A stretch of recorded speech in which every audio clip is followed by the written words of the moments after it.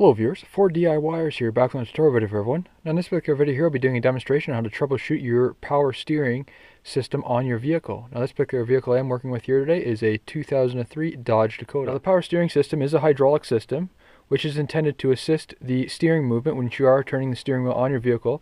And what this does is allow for an easier movement. Now there is vehicles also found with a manual steering system as well, which doesn't include this hydraulic system, but it can be very rare found in today's automotive market. Looking down on this particular model here, as you can see, we do have the reservoir located at the top here. Now depending on the location will depend on your vehicle's manufacturer. A lot of times you can refer to your owner's manual for those locations. Now below that we'll have a pump. As you can see, we do have a serpentine belt that goes around, and the pump does have a pulley on it as well. Now the same belt does wrap around there. Basically what happens when your engine is running, that pulley will turn, which in turn turns the pump, and then it'll pump fluid throughout the system. The system does consist of two different types of lines. One will be a high pressure line, which does supply the fluid throughout the system. The other one will be a low pressure line or a return line. So basically when the fluid is done being pumped through the system, it then returns back into the reservoir. Now one of the more common issues found with the power steering system here is you'll find that it can be low of fluid, therefore you'll have the vehicle acting up. Now this can cause some hardness in the steering when you are moving the steering wheel, or you will find that the pump will be just basically making a cavitating noise or a whining noise. Now I'll just show you what that does sound like in a moment. Now you can simply just go ahead and top the fluid up, and obviously for the type of fluid that is required to be used, you do have to refer to your vehicle's manufacturer's specifications in order to add the correct fluid. Another issue which can be is you can have dirty fluid. Now obviously there is a maintenance interval in this, just like any other parts of your engine. Now the maintenance intervals in order to replace this fluid is 30,000 miles or 50,000 kilometers. Now what can happen over time, considering it does continuously be heat up, and you will have some dirt and debris get prominent in the system. Now that obviously does need to be changed, otherwise it loses the qualities of the hydraulic fluid. Now, another issue which can also be somewhat common is with the serpentine belt here. And you can see we do have some glazing on the top side as well, but you can see on the bottom side here that you can check the belt for any cracking or slippage, or even just check for the tension in the belt as well. Now some vehicles do come with an automatic tensioner, other ones you do have to tension manually. Now this obviously does depend on the making model of vehicle you do have.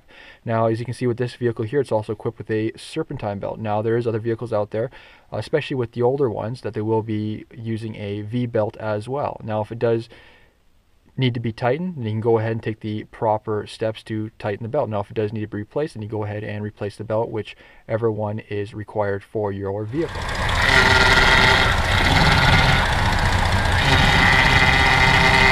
Now as for the main parts of the system here, now a couple which I mentioned before were the power steering pump and the lines. Now obviously with the power steering pump here, we do have a reservoir that's built on top. Sometimes you'll have a separate reservoir, other times you'll have this reservoir built right onto the pump. Now as for the lines, high and low pressure lines. Next, moving on, we'll have an oil cooler. Now not all systems have an oil cooler. Now this particular system on this truck does have one, because what happens over time is when the pump is running, it will create heat, and obviously you need to distribute that heat away from the system. Then finally we'll have the steering rack or steering box. Now obviously it does depend on vehicle design of which one your vehicle does have. Now obviously all these parts can fail throughout the system, and you will notice a lot of different things. Now if you are noticing that you are low on fluid, obviously there can be a leak in the system, which you should find. It may be a minor leak, it may be more of a severe leak. Now this could be the pump's leaking, maybe the main seal on the front of it's leaking, or where the lines are. These hydraulic lines can leak as well. They do wear out over time because they are made of a rubber. They do have seals where they bolt up into place as well. And you can also find your steering rack leaking as well. Now if you do refer to an older video I did in the past with replacing the steering rack on my Volkswagen, now the steering rack in that vehicle failed because the seals where the tie rods go in obviously were worn out over time. What happens is the tie rod shafts, they do get pitted over time and start to rust. That wears out the seals, and then the fluid starts to leak out. Now another common issue which can happen here is, especially with this vehicle here, this is somewhat of a common problem found on the Dodge trucks, is with the cap here, you'll have a vent built into the cap. So what happens over time is that when the system is running, your fluid will obviously heat up and expand, and therefore you do have an air cavity in there, and that air cavity does need to be released in order to make room for that extra fluid, and that vent does get plugged up over time. Now obviously this can cause leakage throughout the system. Now it does depend where it is going to leak, because it's building up somewhat of an excess pressure, and that pressure has to go somewhere, so it goes for the next weakest point. What you can do is you can either go ahead and clean the cap, or you can go ahead and purchase a new one. Other issues throughout the system: if you do find that your steering rack is acting up, as I mentioned before, the system can leak in various spots, so you will have to get underneath the vehicle, look at the steering rack, look at any of the lines. Sometimes you can inspect them from the top. You want to look for any buildup of residue there. A lot of times what it does help to do, if you're kind of skeptical, if there's quite a bit of oil there, you can go ahead and wash your engine down, clean up any of that excess residue, and then again, inspect for leaks. The internals can also fail inside that steering rack or steering box, and you will notice that maybe the steering will turn one way harder than opposed to the other way. Or another thing which can also happen is that you'll somewhat feel of a crunching noise in your steering, or maybe if you go underneath the vehicle when it's on a hoist, turn the wheel back and forth, and maybe you can listen with a stethoscope and listen for the internal crunching of the gears. Obviously they do wear out over time. Now, other issues: if your pump isn't pumping a sufficient amount of fluid, maybe the fluid's dirty. There's another issue which can also happen, is that some of these systems are equipped with a filter. The filter does get plugged up, which starves the pump of fluid, or even maybe your fluid is just low.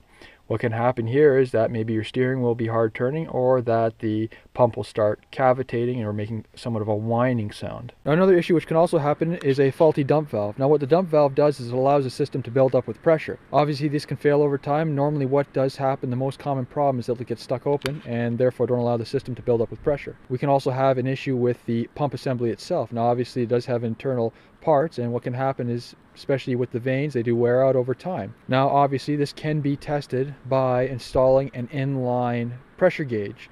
Now, normally with the pressure gauge we do have to disconnect the power steering line, install this into the system, allow the system to run, and we'll monitor the gauge to see what the system does build up with pressure. Now, a normal spec we're looking for, this is just a general spec, would be about 1200 psi, but obviously this is dependent on the manufacturer. As you can see, obviously you've been having a little bit of issue with this truck here, so went ahead and purchased a new cap, and you can see there is a spring on the inside here. So obviously when that pressure does build up, what happens is this cap lifts up from where it's snapped into the location on the reservoir tank and allows that pressure to be removed. As you can see here, we do have a hot fill point, and this is the dipstick on there, and then moving around to the opposite side we do have a cold fill point as well. So this concludes the rest of my tutorial video. If you have any comments or questions, please don't hesitate to post them below. Also, please subscribe to my channel and like my video. Thank you for watching.